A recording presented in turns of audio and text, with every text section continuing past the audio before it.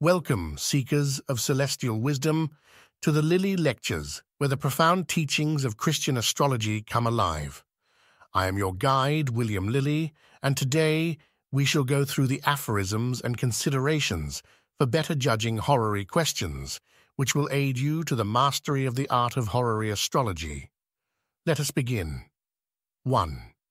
Make sure the question is radical or suitable for judgment, which means that the Lord of the Ascendant and the current hour share the same nature or triplicity. 2. Do not be too confident in your judgment if the first few degrees or the later degrees of any sign are ascending. If only a few degrees are ascending, the matter is not yet ready for judgment. If the later degrees are ascending, it means the question has already passed, and it's likely that the querent has been seeking advice from others or has lost hope in any success. In any case, the heavens advise against getting involved and trying to change or affect anything. 3. If Saturn or Mars are in the 10th house, and they are in a weak or unfortunate state, or if the South Node is in that house, it will be difficult for the astrologer to gain credibility through that question. 4. Don't make assumptions or pass judgment based only on small actions or movements. Take the time to carefully think about what the person is trying to do or say before making any conclusions about their intentions. Avoid trivial questions or situations where the querent lacks the understanding of what they are asking. 5. Pay special attention to the strength and weakness of the moon. It is better for the Lord of the Ascendant to be unfortunate than the moon, as the moon represents the strength and virtue of all the other planets and their interplay. 6. Consider the condition of Saturn in every question. Saturn is naturally negative due to excessive cold, while Mars is negative due to excessive heat. However, in reality, neither of them is cold or dry, but symbolizes such qualities in their nature and effects. Therefore, in all questions, they suggest delay and obstacles unless the moon and they receive each other in the signification. 7. Take note of the condition of Jupiter and Venus, who are naturally fortunes and temperate. They never bring harm unless by accident. When they act as significators without reception, they put the matter forward, but they perform best when they form favorable aspects and are in essential dignities. 8. Whenever the significators are benefic planets, have hope, but when the significators are malefic planets, be cautious and respond accordingly in your matters. 9. Pay attention to the overall condition of the moon. If the moon is void, of course, there is little hope of the desired outcome of the question being achieved. However, if the moon is in Cancer, Taurus, Sagittarius, or Pisces, there is less cause for concern, since being void, of course, does not hinder its influence significantly. 10. Determine which planet the moon is separating from, as it indicates what has already happened. If the separation is from a benefic planet, the outcome is positive. If from a malefic planet, the outcome is negative, according to the nature of the house, etc. 11. The moon's application to a planet reveals the present condition of the matter being asked about. If the moon is applying to a good planet in a favorable house, it indicates strong prospects for the desired outcome. 12. When the moon applies to a planet in its fall, it signifies distress, trouble, and delays in the matter being asked about. 13. If a planet is retrograde or in its first station and acts as a significator in the question, it indicates discord, contradiction, and negative effects on the question. 14. Be cautious when malefic planets act as significators in any matter. If they predict something negative in the question, the consequences will be more severe. If they indicate something positive, it will be less significant than expected, requiring great effort and suffering to achieve. 15. A slow-moving planet prolongs the outcome of the question, making it difficult to achieve. The nature of the sign in which the planet is located greatly influences the judgment. 16. When malefic planets are significators of something negative, consider whether the benefic planets Jupiter or Venus cast any aspect on them. If they do, the previously intended negative outcome is diminished. Apply the same principle when the benefic planets are significators. 17.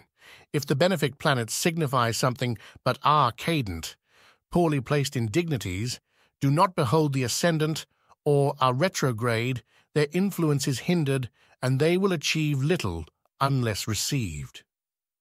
18. Even with reception, if a malefic planet is a significator, its effects are limited. However, if the same situation occurs when the benefic planets are significators, the desired outcome will be accomplished. 19. A peregrine planet, one having no essential dignities where it is located, is extremely malevolent. If it is in essential dignities, its influence is less severe. In this case, it is like a noble soul that has its enemy in its grasp but chooses not to harm them. 20. In general, if Saturn or Mars are in their own house, exaltation, triplicity, or angular houses, and have significance in the question, they will bring about the desired outcome. 21. Do not rely too much on the assistance of a benefic planet unless it is in essential dignities.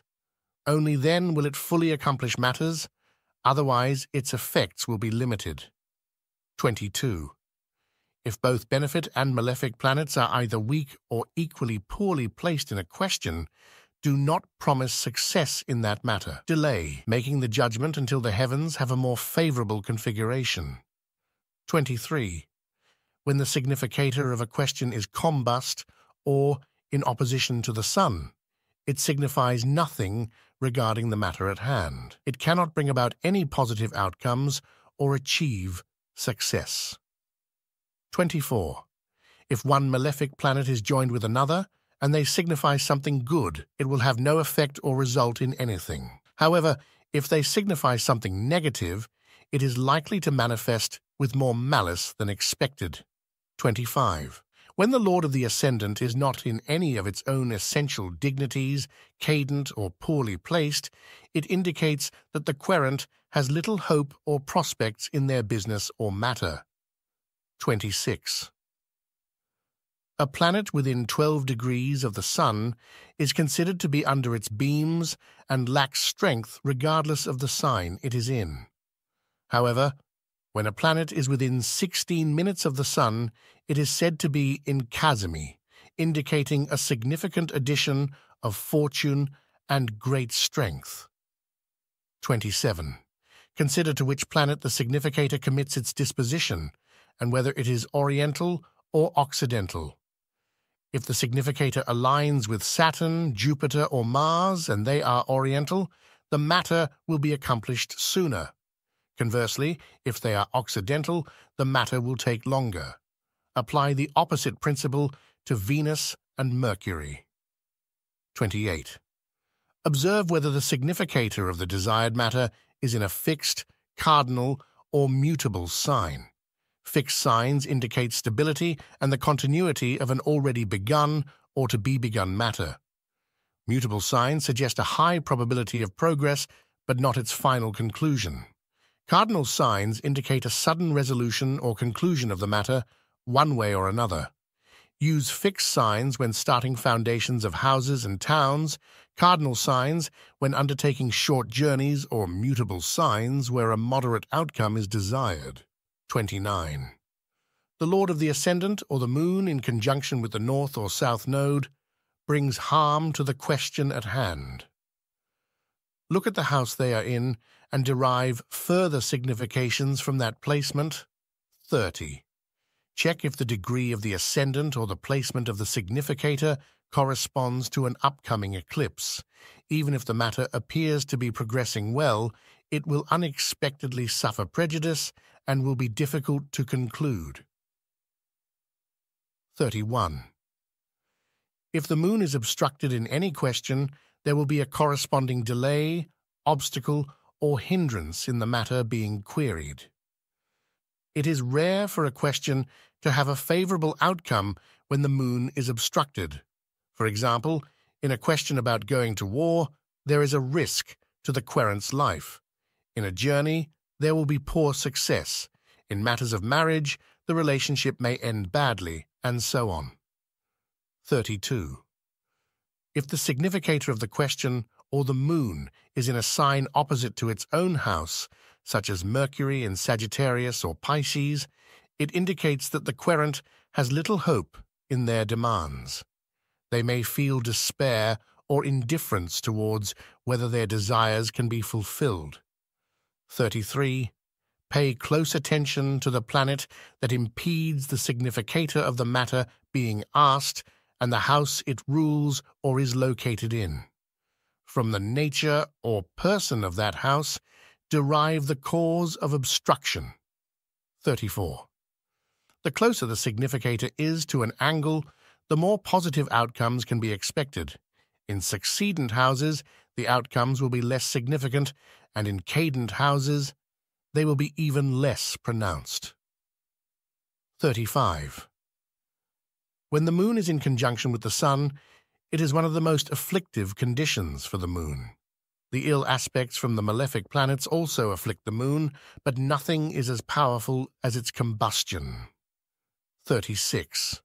If a malefic planet aspects the significator and both are peregrine, retrograde, cadent, or in signs contrary to their own nature, there is a possibility that, based on natural causes, they might create trouble in the matter at hand. 37. When significators in a matter are in conjunction and in a sign agreeable to their own nature, the desired outcome is achieved with ease and efficiency. Otherwise, it will be more challenging. 38. Pay special attention to any frustration or prohibition that occurs before the perfect aspect between significators. The planet causing the frustration describes the party or cause hindering the matter being requested. 39. Always consider the part of fortune. If it is well dignified in a specific house, the querent will gain benefits from people or matters related to that house. On the other hand, if it is ill dignified, there will be damage or loss stemming from that area of life. 40.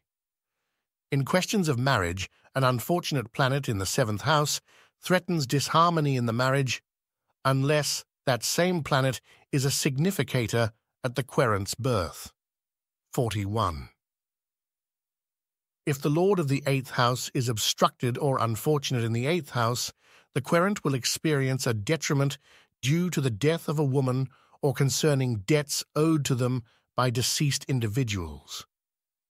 42.